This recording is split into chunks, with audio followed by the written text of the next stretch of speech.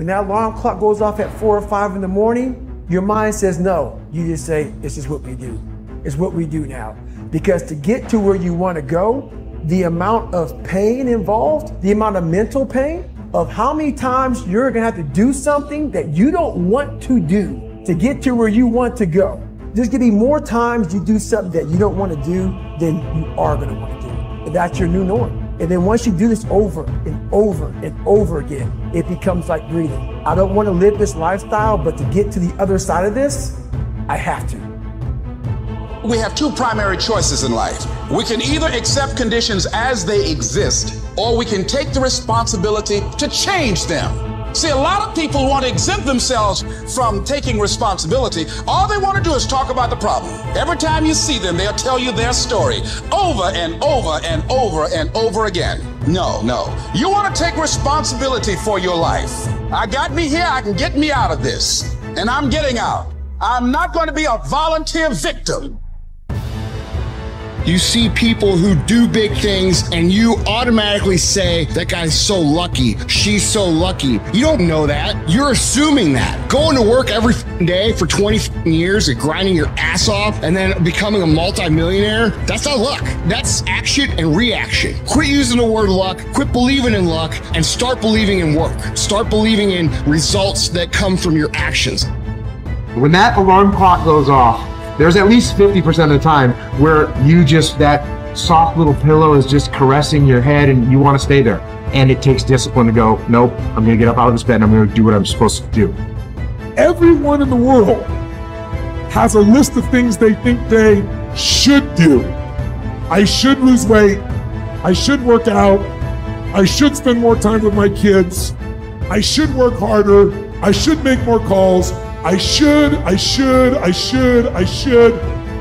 then you know what? People don't do their shoulds and they get mad at themselves and they what I call shit all over themselves. They beat themselves up about it. What changes people is when your should becomes a must.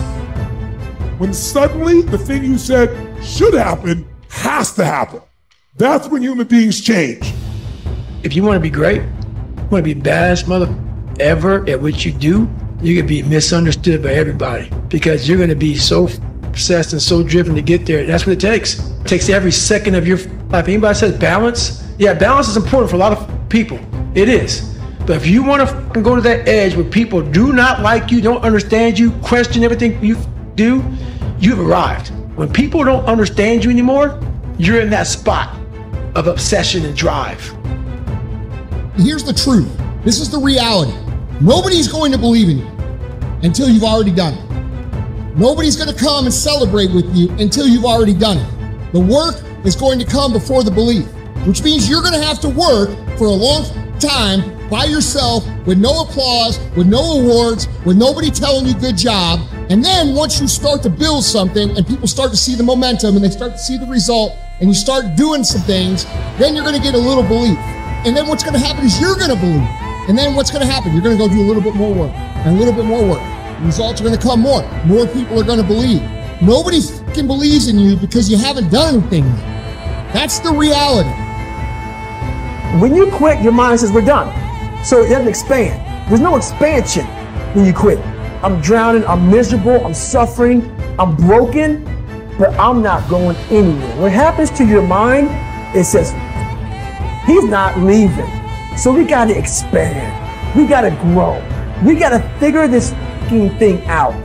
So then these compartments in your brain, they have to work. And then you start to engage parts of your mind that you never engaged before. When you're in suffer mode and you say, I'm not going to quit. You're forcing your brain now to operate on a level it's not used to. But then it becomes used to it.